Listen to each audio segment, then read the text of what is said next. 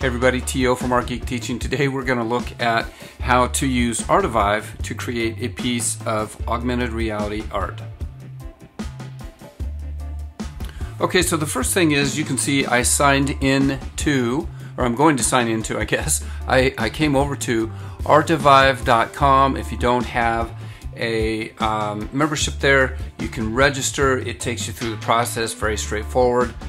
For me, I'm going to sign in. Sign into Bridge.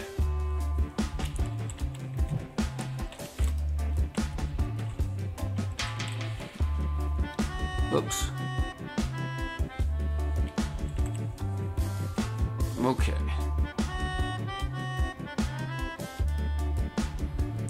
Okay, so I'm signing in, and you can see these are just some of the past pieces that I had put together. So what we want to do is two things. One, we're just going to come over to the plus sign. We're going to add a 2D artwork. It takes two things for this type of augmented reality, and this is very, very simple. This is the most simple that you can get. And what you're going to need is a trigger, which is going to be the art piece that is hanging on the wall or wherever. So I'm going to first load that over here. I've got mine labeled as trigger. And then the other thing is we're going to need the video that you want to go with it. Or it could be a video, it could be actually a number of different things. I'm using video in this one again because it's simple, but it could be an audio file, it could be other visuals in a PowerPoint presentation, it could be a lot of different things. But in this one, we're going to actually use a video. So I will add it, and I'm just going to go ahead and grab that full video. It is No Remorse AI full play. It's right here. Okay, it looks like it's in there. It's going to start playing for you just like it did. Okay, I'm just going to speed through this. This is actually the video that everyone will see, the first part of it. Here's the second part that's coming up. And of course, this is what continues to play. The whole thing is about 1 minute and 45 seconds. So when someone points their camera at the piece of artwork and they have the Artivive app loaded on their phone, then this video will play.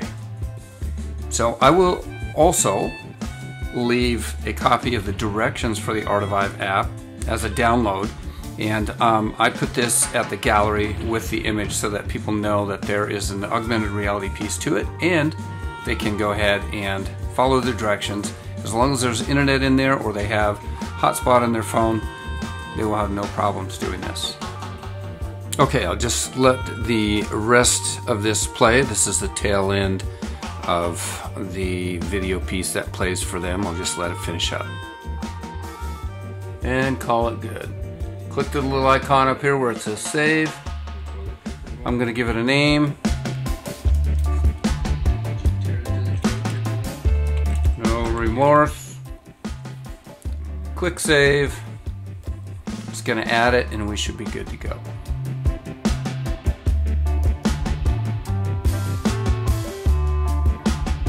Okay, and you will see that it says processing your artwork.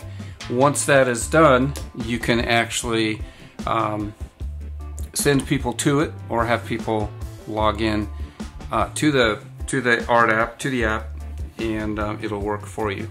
So that's it. Very, very simple, and it's a lot of fun to play with. I would recommend just getting the freebie account to start with and do one or two and see if you like it. That's all I have. Have a good day.